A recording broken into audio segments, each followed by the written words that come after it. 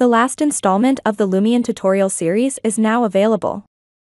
Remember to click the subscribe button to get the most up-to-date information on all of our videos.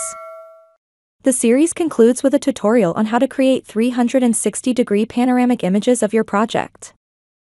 With Lumion 360 Panorama mode, you can create beautiful, 360-degree images as well as immersive experiences for VR headsets, such as the Oculus Go, Gear VR, and other VR headsets and devices. Click on the 360 Panorama button near the bottom right corner of the screen to enter Panorama mode.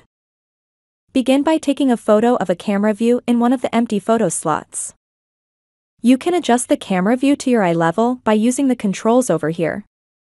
To save the camera view, click the Store Camera button. Lumion allows you to make up to 10 photographs. You can save time by reusing effects you've created in another photo. To do so, go to the photo and select the menu icon on the FX button. Select Copy Effect List from the pop-up menu. Now, return to the photo you just captured and repeat the steps, ending with a click on the Paste Effect List icon. To render all of your 360 panoramic images, click the Render button. The output quality, stereoscopic or not stereoscopic, can be set in the 360 Panoramas tab.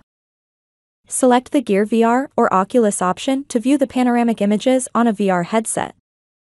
Otherwise, select generic device to view them on a tablet, mobile phone, or web browser. Finally, select the image resolution. Enter the name of your file and choose an export location.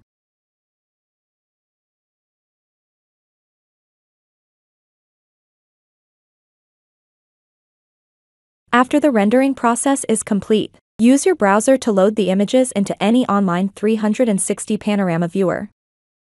You can now look in all directions by navigating with your mouse, left, right, up, and down. Choose the My Lumion tab to view your panoramic images in a different way. You can choose to send the outputs to a specific email address, give them a title, and select the output quality. To proceed, click the Upload to My Lumion button.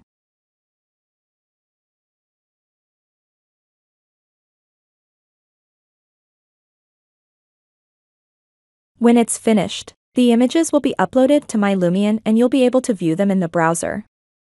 By clicking on the viewpoint icon, you can switch between different panoramic images. This concludes the final installment of the Lumion tutorial series. By subscribing to our channel, you can keep an eye out for our next video. We'll see you again in our next video.